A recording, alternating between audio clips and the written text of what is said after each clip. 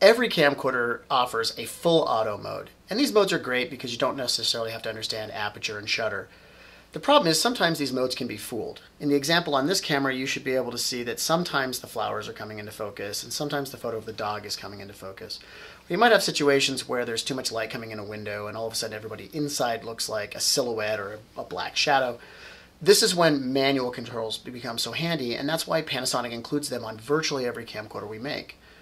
Here's how you access manual controls. Simply press the icon in the upper left-hand corner. Select the M and L, which represents manual. Once you're here, there's two different ways you can adjust your manual controls.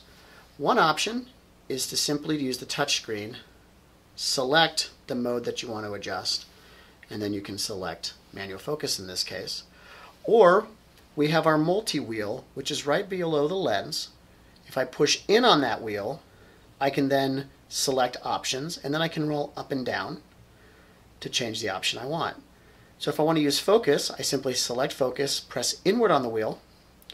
Then I can choose either autofocus or manual focus. We're going to go with manual. Now if I roll the wheel down, you'll see that the dog is in focus. If I roll the wheel up, you'll see the flower is in focus.